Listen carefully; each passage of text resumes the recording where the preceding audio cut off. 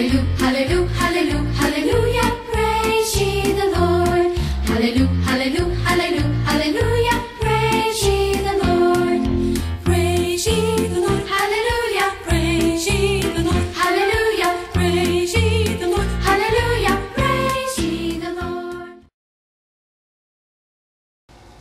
Charlie Horse by Paul Ricchiuti. Long before anyone ever heard of an automobile, there lived a horse named Charlie. He was just a country horse. No one had ever written down when Charlie was born, so no one knew how old Charlie was. Charlie was big and strong, and he looked very smart. He had spots because he was sway-backed. Back in the days when Charlie lived, people rode on boats with big paddle wheels on their sides. They rode on swaying trains and in wagons or carriages pulled by horses. When it snowed, people rode in sleighs with seats on them. Horses, like Charlie, pulled wagons, sleighs, carriages, and buggies. One day in the town near where Charlie lived, a man and his wife got off at the stagecoach stop. They looked very tired. Their names were James and Ellen White. The Whites had friends to meet them. Their friends took them home. They fed the Whites and gave them a room with a big soft bed. James and Ellen White had come to Vermont on God's business. James was a preacher. Angels talked to Ellen and gave her messages from God. The Whites had come to Vermont to talk to the Adventists. The Adventists wanted to hear what God had to say through Ellen's friends, the angels. The Whites were not rich.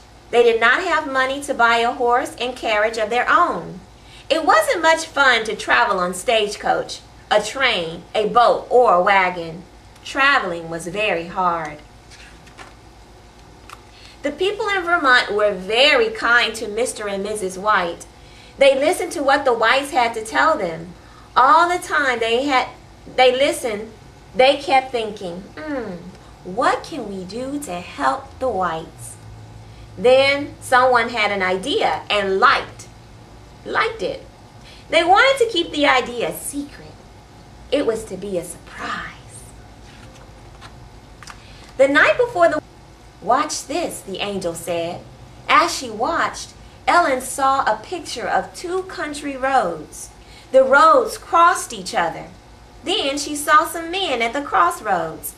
Around the men were wagons, a shiny carriage, and several horses. The angel told Ellen that her Adventist friends were going to surprise her and James with a gift. The gift was to be a new covered carriage and a horse. "The people will ask you to choose a horse," said the angel. "There will be 3 to choose from." Ellen saw a beautiful golden brown horse prance in front of her. That is one of the horses," the angel told her. "But don't take that one." Then another horse trotted past. It was a big, strong gray horse. "Don't choose that one either," the angel said. The third horse she saw was a large, spotted, chestnut-colored one. It was sway-backed. It was Charlie. "That is the horse for you," the angel said. "Choose that one." In the morning, the Whites got ready to leave for home. Their friends came by and took them for a ride into the country. They stopped where 2 roads crossed. Ellen saw everything happen just as she had seen it the night before. When their friends showed the Whites the 3 horses, Mrs. White said, "We will choose this one." She pointed to Charlie. Charlie became the Whites' own horse. He was gentle, strong, and good.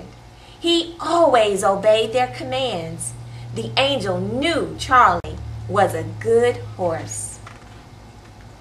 The Whites thanked God many times for their horse Charlie. He was a real blessing to them. Charlie horse.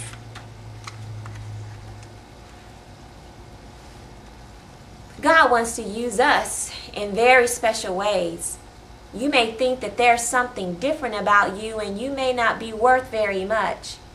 But I want to let you know that if God can use a chestnut spotted horse with a sway back, He can use you. Always be available for God to use you. Hallelujah, hallelujah, hallelujah, hallelujah, praise ye the Lord.